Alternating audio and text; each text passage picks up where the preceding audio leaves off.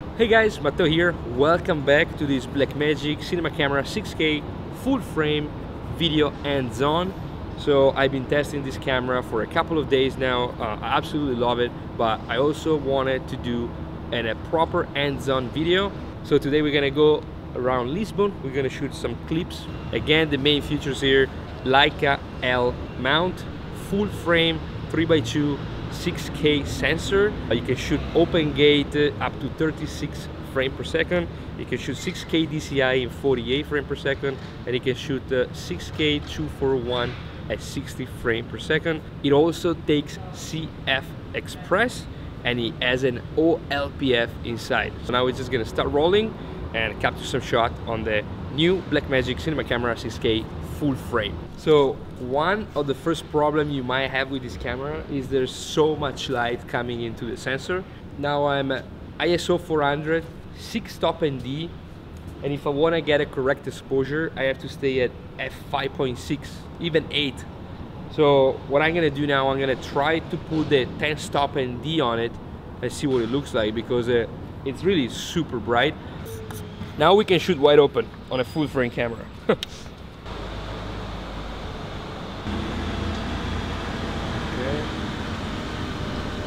Shooting a medium shot.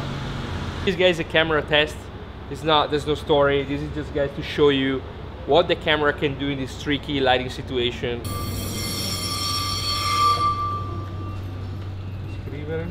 Pretend to right. No autofocus, no image stabilization.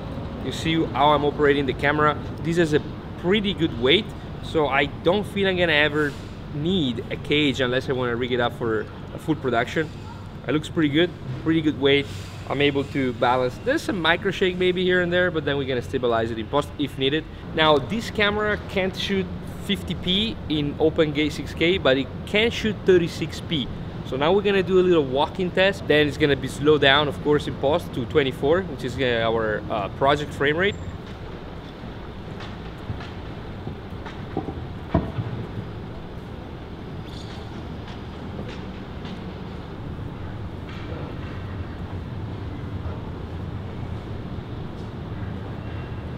It's not really about the full frame, it's about the 3x2 and the fact that I can get so much real estate now on the frame. I can get the top and the bottom of the frame compared to any 16:9 aspect ratio, and I love this.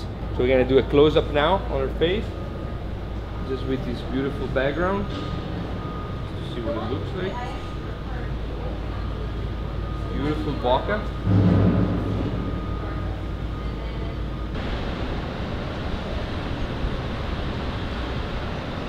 Okay, beautiful, beautiful. Look at all the depth.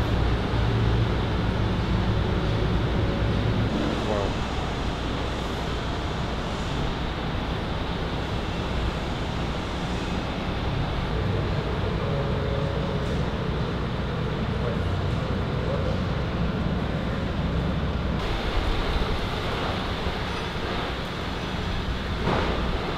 Now very quickly about how it feels. Of course it's very similar to a Pocket 6K Pro. I think it's a little bit taller. I absolutely love the body of this camera. Now there's gonna be argument and debating about the box style camera and all this kind of stuff. The reason why the Pocket, originally called Pocket, it is what it is because it allows you to take it out of your backpack, put a battery in, and go out and film. With a beautiful 5 inches monitor in the back, bright enough and good enough to be able to judge exposure, colors, and all this kind of stuff. Now, this is something you cannot do with a modular cube body. Now, can you rig this up as a full production camera? Yes, that's what I did with my old Pocket 6K. There's no problem at all. And also, guys, I'm rocking the internal battery NPF.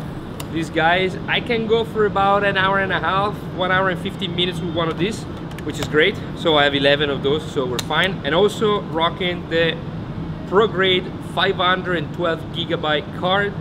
This cost me 200 euros, and I can shoot pretty much any format really.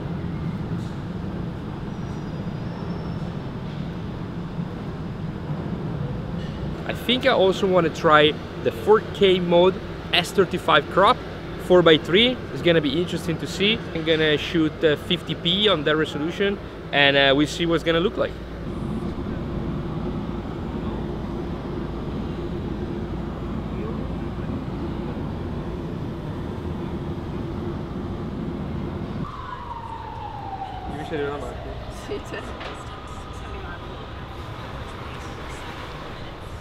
Wow, guarda su anche magari un po'.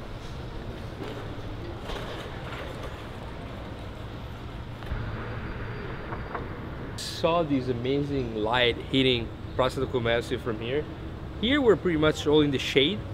Right there's a lot of sun hitting, a lot of white walls, white building, and still I'm not clipping anything. I have all the information I want in the shadow, so pretty crazy dynamic range on this camera as well.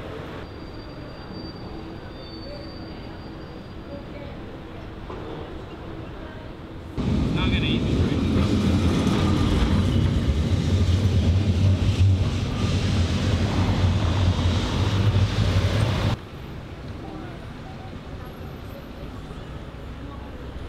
To shoot a little walking down, tracking shot. If I check my false color, so as you can see guys, we have our false color here. We have information in the shadows, we have information in the highlights. So, and this is like a super tricky shot guys. This is like totally against the sun, totally backlit, no problem. It's just perfect exposure on the face, so we're good.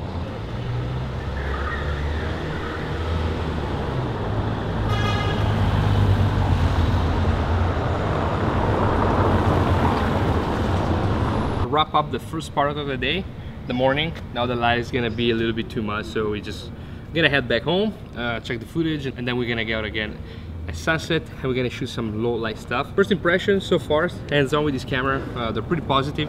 It's of course Gen 5 color science, so very similar in colors like the Pocket 6K Pro or the 6K or whatever you're used to.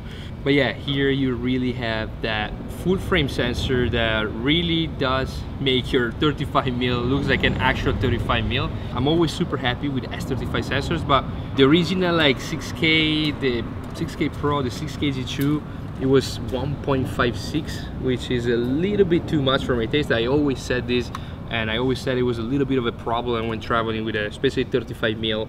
Now that is full frame, is actually even better, and it definitely helps in low light as well. But just a thought guy, if you want to shoot wide open on a full frame, you're gonna have maybe some issues. Focus is gonna be a little bit harder, and you're gonna need a pretty heavy ND because there's so much light coming into this camera. But so far so good guys, pretty happy. Having the tiltable monitor, 5 inches, beautiful bright monitor, which by the way I'm using it at 50% brightness just to show you how bright it is, and I didn't have any issue even under the sun or against the sun or like with flares and stuff like that. I shot pretty much everything open gate 6K, and I mean you're gonna see the footage guys.